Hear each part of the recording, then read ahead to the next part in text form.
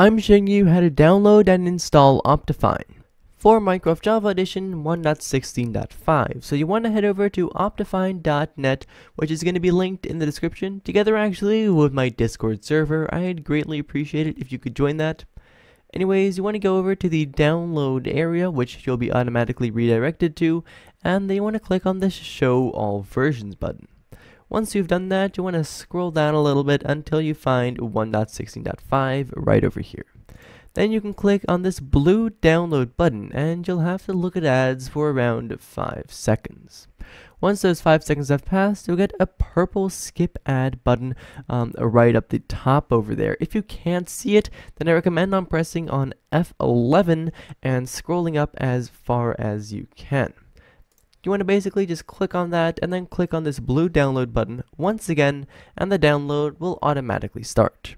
Now, as you can see in my downloads, I have OptiFine for 1.16.5. Great, but we might not be able to use it just yet. This is because you need a program called Java made by Oracle to be able to run this, just like you would, for example, with Forge or Fabric or any other Minecraft mod. So, if you have used those before, you will already have it installed. But if you haven't or you're unsure, then I will link it down in the description below. Once you are sure that you have that, you can simply just double click on this and launch it. If that doesn't work, however, another way to do it is to right click, go to Open With, and then click on Java, the program you just had to install. Once you've done that, you'll get the OptiFine installer over here.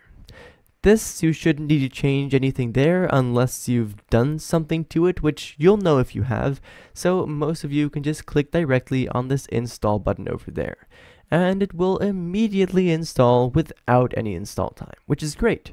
So we can click on OK over there, and because this file in our downloads is simply the installer, you can delete it if you want to do so.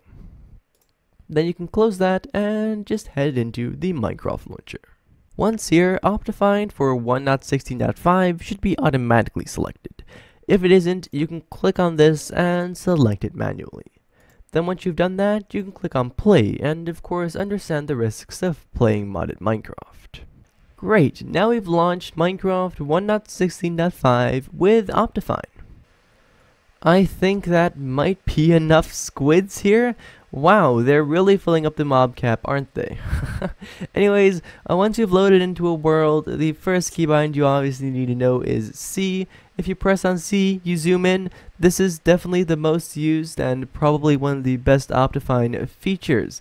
Anyways, if you do have any more questions or stuff like that, then do feel free to let me know down in the comments below. But for right now, thank you ever so much for watching, and I do hope to see you again in the next one. Bye-bye.